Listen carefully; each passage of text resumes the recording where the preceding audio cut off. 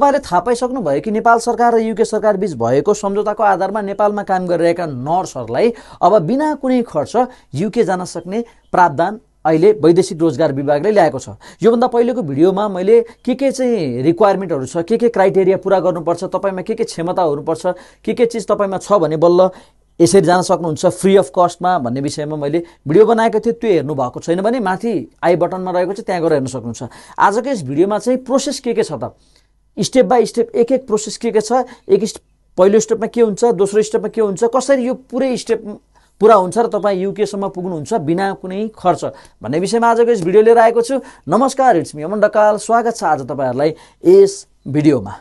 Okay, आज हामी चाहिँ प्रोसेस कसरी गर्ने है, योभन्दा अगाडिको भिडियोमा चाहिँ हामीले युकेमा हामी एज अ नर्स कसरी जान सक्छौँ है, नर्सहरूलाई कस्तो अवसर छ, बिना शुल्क सम्पूर्ण फ्रीमा चाहिँ नर्सको रूपमा गएर एकदमै राम्रो आम्दानी गर्ने अवसर, युके एज अ नर्स जाने अवसर को लागि के चाहिँ क्राइटेरिया छ, रिक्वायरमेन्ट के छ, त्यसको बारेमा योभन्दा पहिलाको भिडियोमा चर्चा गरेको थियौँ।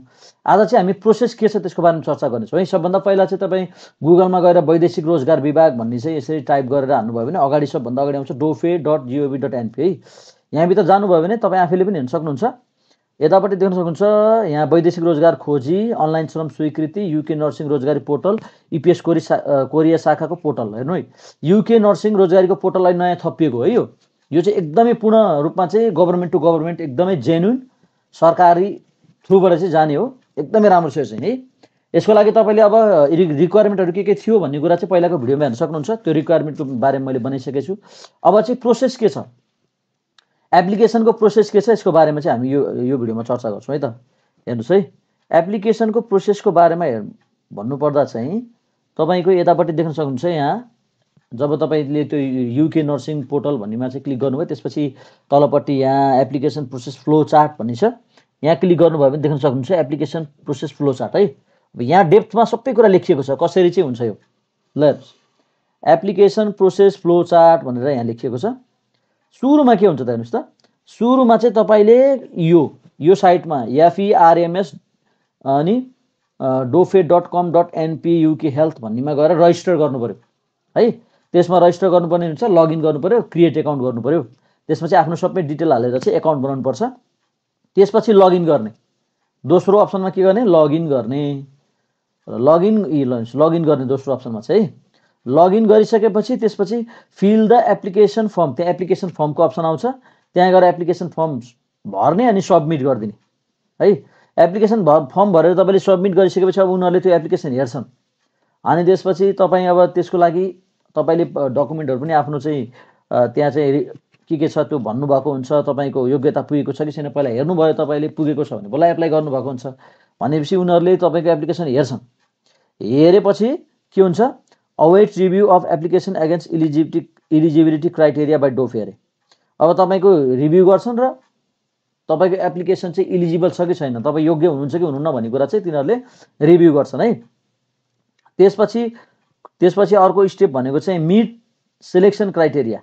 अब जुन सिलेक्सनको क्राइटेरिया पुरा भइसकेपछि के हुन्छ, यदि अब पुरा भएन भने त रिजेक्सन हुन्छ केही कारणले, जस्तो तपाईँको कुनै आपराधिक अवस्था देखियो अथवा तपाईँको आइएल्स स्कोर कम देखियो होइन, स्कोर जति मैले त्यो पहिलाको भिडियो भनेको त्यति पुऱ्याउनु भएको छैन तपाईँले, अथवा तपाईँ नर्सिङ पढेको हुनुहुन्न, कोही त हुन्छ नि त अब यतिकै पनि हालिदिन्छु पर्छ कि भनेर ट्राई गर्न हालिदिनु सक्छ हो। त्यस्तो क्राइटेरिया नपुगेको एप्लिकेसनहरूलाई चाहिँ रिजेक्ट यहाँ गरिदिन्छ र जो चाहिँ क्राइटेरिया पुगेको छ उनीहरूलाई चाहिँ सर्टलिस्ट गरिन्छ। सर्टलिस्ट भनेको छानिन्छ अनि कल्ड फर इन्टरभ्यूको लागि बोलाइन्छ है। यो सबै सरकारी थ्रुबाट हुने है, वैदेशिक रोजगार विभागले नै गर्ने हो। यसमा चाहिँ कुनै एजेन्ट दलाल मेन पावर केही छ कि भन्ने सोध्नुभयो होला, केही पनि छैन है। त्यसपछि हुन्छ इन्टरभ्यू। अब तपाईँले बनाएको डकुमेन्टहरू सबै ठिक हो कि होइन, इन्टरभ्यू नि त गर्नु पर्यो होइन। कतिपय त फेक डकुमेन्टहरू जस्तै एक्सपिरियन्स लेटरहरू फेक बनाउन सक्छन्, के हुनसक्छ हो, त्यो सम्पूर्ण विषयमा अब हल्का इन्टरभ्यू गरेपछि त थाहा हुन्छ, इन्टरभ्यूमा बोलाइन्छ। त्यसपछि सर्टलिस्टेड फलोइङ इन्टरभ्यू प्रोसेस अरे। अब इन्टरभ्यूमा पनि के हुन्छ, तपाईँको चाहिँ फालिन सक्ने सम्भावना हुन्छ है। इन्टरभ्यूमा पनि अब 2-3 वर्षको एक्सपिरियन्स छ भन्ने, तर सोद्धाखेरि केही पनि आएन भने त के भयो, त्यो यो त फेक रहेछ, यो त यसले त काम त जानेको नरहेछ भन्ने हुन्छ हो। त्यही भएर इन्टरभ्यू पनि यसमा गरिन्छ, हरेक काममा त्यही हो।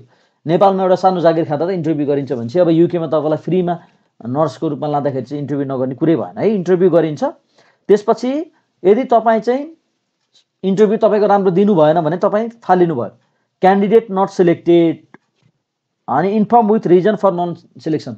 तपाईँलाई के कारणले फालेको हो त, किन सिलेक्ट नगरेको त, त्यसको रिजन सहित तपाईँलाई चाहिँ फालिदिन्छ है।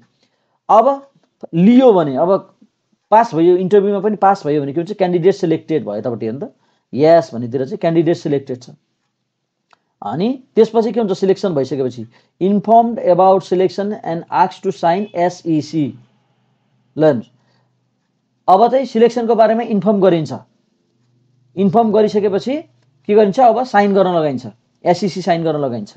एसइसी के हो भन्ने विषयमा पछि हामी चर्चा गर्छौँ, अर्को भिडियोमा चर्चा गर्छौँ। यसको अझै डेप्थको बारेमा चाहिँ हामी चर्चा गर्छौँ अर्को भिडियोमा, कहाँबाट चाहिँ एप्लिकेसन हाल्ने हो भन्ने कुराको विषयमा अर्को भिडियोमा हेर्छौँ। आज चाहिँ हामी प्रोसेस के छ एप्लिकेसनको त्यसको बारेमा मात्रै हेर्छौँ है त। त्यसपछि सिलेक्सन भइसकेपछि अब एसइसी साइन गर्न लगाउँछ अनि क्यान्डिडेट साइन्स एसइसी। अब त्यसपछि ल एसइसी साइन गर्छ क्यान्डिडेटले। त्यसपछि candidate prepares for travel to UK.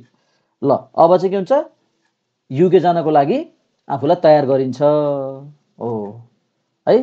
Takes CBT, applies for UK visa अनि submit police report and TB test result. अब तपाईँले चाहिँ के गर्नुपर्छ, उताबाट सिलेक्सन भइसकेपछि हस्पिटलले तपाईँलाई सिलेक्सन गरिसकेपछि उताको हस्पिटलले होइन, तपाईँ चाहिँ अब के गर्नुहुन्छ, तपाईँले चाहिँ भिएफएसमा लगेर चाहिँ आफ्नो सम्पूर्ण डकुमेन्टहरू दिनुहुन्छ अनि भिसाको लागि एप्लाई गर्नुहुन्छ, पुलिस रिपोर्ट दिनुहुन्छ, टिबी, विशेष गरी युकेमा चाहिँ टिबीको टेस्ट गरिन्छ। टिबी टेस्टको रिजल्ट पनि तपाईँले चाहिँ उनीहरूले रिकगनाइज गरेको हस्पिटलमा गएर टिबी टेस्ट गरेर त्यसको रिजल्ट पनि पेश गर्नुहुन्छ। र त्यो भइसकेपछि तपाईँलाई इमिग्रेसनले चाहिँ इमिग्रेसन भन्दा एम्बेसीले चाहिँ के गर्छ, तपाईँलाई भिसा दिन्छ है। यो चाहिँ भिएफएसको थ्रु हुने हो। सुरुमा चाहिँ सिलेक्ट हुनु पर्यो, सिलेक्ट भइसकेपछि बाँकी प्रोसेस त त्यति गाह्रो छैन है, बाँकी प्रोसेस सजिलो छ। तर हो यो इन्टरभ्यूबाट सिलेक्सन हुने प्रोसेस चाहिँ एकदमै सबैभन्दा झन्झटिलो प्रोसेस यो छ। हुनसक्छ अब कोही कोही व्यक्तिहरू टिबी टेस्ट रिजल्टमा गएर लास्टमा पछि यो मेडिकलमा फालिन पनि सक्छ। हो यो सम्पूर्ण बल्ल यो इन्टरभ्यूमा सिलेक्ट भइसकेपछि बल्ल एम्बेसीमा चाहिँ हामीले भिजाको लागि एप्लाई गर्ने हो भिएफएसको थ्रु। उनीहरूले सम्पूर्ण डकुमेन्टहरू, खोजेको डकुमेन्टहरू हामी दिनुपर्छ।